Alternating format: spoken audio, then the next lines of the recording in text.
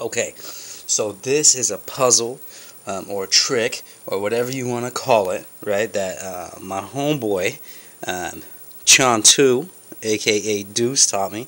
Anyways, the goal is to get this quarter, or in this case, this fat peso, outside of the field goal. You got to think of this thing as a field goal right here.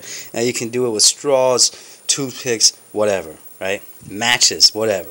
Um, so to get this outside of the field goal, right? So you want this outside of that, right?